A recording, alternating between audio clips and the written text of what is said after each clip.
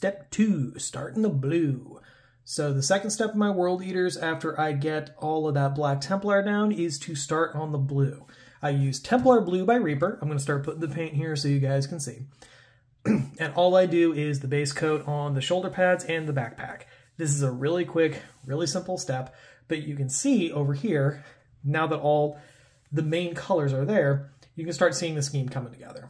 Now, the main reason I do this next, I still consider it foundational work. We're still laying down base coats. Next step will be shadowed steel, and you'll see what that looks like shortly.